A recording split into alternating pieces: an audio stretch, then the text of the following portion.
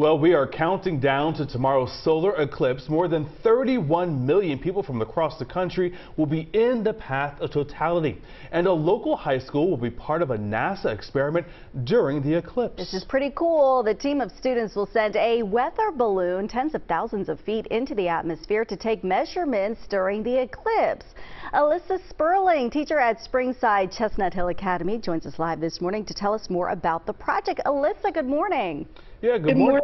Good morning to you, Alyssa. So first, tell us about this project. Like, what kind of experiments will the balloon be carrying? We're part of the nationwide eclipse ballooning project, so we're one of 53 teams across 75 institutions that are launching across the path of the total solar eclipse.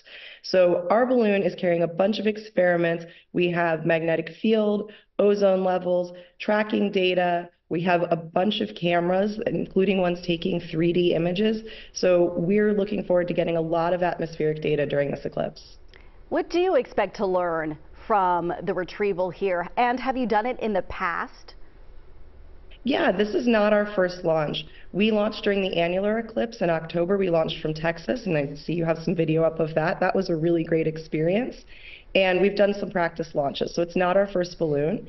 And we're hoping to get information about what changes there are in the atmosphere during the eclipse. So how does the weather change? How does the light change? How do the clouds change? And some of that data is for us and our own projects, and some of it we're sending back to the main people running the project at Montana State and NASA so that they have data from all across the path of totality.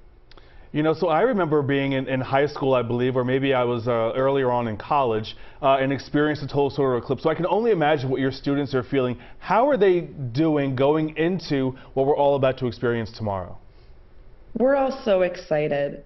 None of the students have been in totality of the eclipse. All of the faculty have, so we kind of know what's coming and they don't, which is cool. The annular eclipse was a preview for this. It's not a full eclipse, so we got some darkness and some temperature change, but nothing like what we're looking to experience tomorrow. We just feel really lucky that the timing for this project worked out. And amazing that you are just one of several dozen participating schools and organizations. That is really an honor there, Alyssa. Absolutely. It's so great.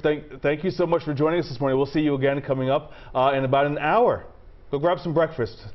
Get a cup of coffee for us. Absolutely. Relax a little bit. We appreciate you. We'll see you again soon. Thank you, Alyssa. And don't forget to join us Monday at 2 o'clock for a CBS News special report, Total Eclipse of the Heartland.